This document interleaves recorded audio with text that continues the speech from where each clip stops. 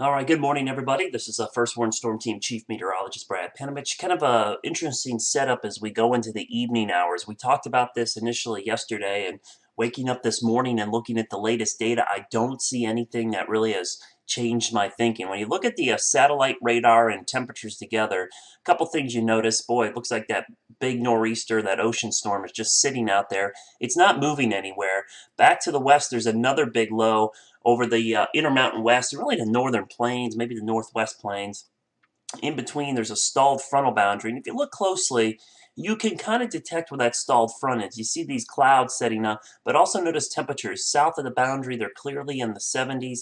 North of the boundary at 50s and 60s. But when you take a look at the dew points, you get a better idea where that stalled front is.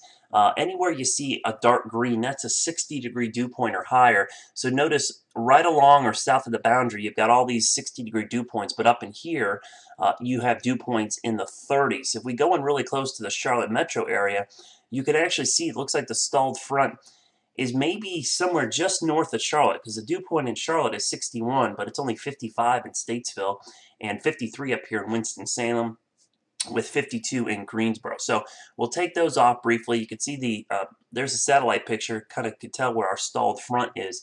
Couple things to note. We'll take a look at the Storm Prediction Center's outlook for today. First thing you notice, the slight risk. We talked about this down below here in my blog. You can see the actual maps. Everywhere in yellow is a slight risk for severe thunderstorms this afternoon. The tornado risk is primarily right along this yellow line, which means there's a 5% probability of a tornado within 25 points of anywhere on the map. That's somewhat elevated, but not that out of the ordinary for a slight risk. The green means there's a 2% probability. Where you start getting into higher probabilities are severe wind. Severe wind you're looking at right here, anywhere in this dark brown, that's a 30% chance of severe winds. That's 58-mile-per-hour winds or higher within that area. And then severe hail, also 30%. But within the severe hail area, there's a smaller area right here, this green area. This is the risk for severe large hail. And large hail is considered 2-inch diameter or larger. We're talking significant probability. There's a 10% chance within this green area there could be 2-inch diameter or larger. We're talking golf ball to baseball size hail once you start getting in the 2 to 2.5-inch range within that area.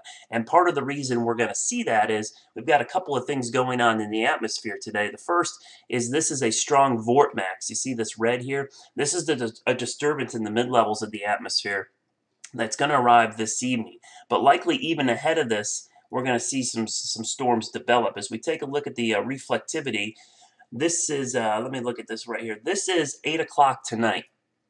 Notice the storms developing up here, and a few actually already developing down across South Carolina. Let's go out 2 more hours to about, or 3 more hours, excuse me, till about 3Z, or what we call 10 p.m.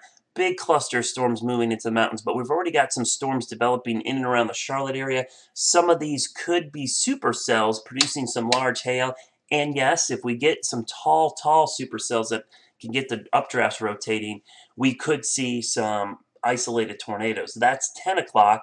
Then if you go out to about 1 o'clock in the morning, you could see we've got 2 lines of storms that have developed. They're coming more oriented, more of a line, and they're moving southeast, so that's 1 o'clock.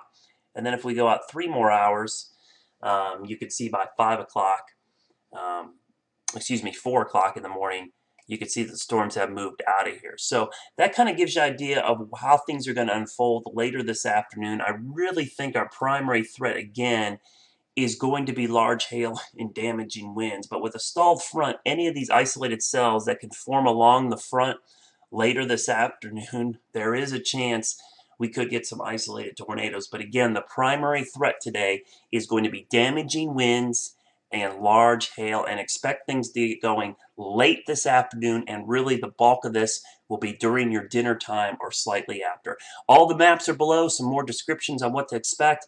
I'll keep you updated online as well as on News Channel 36 starting today at 4 o'clock.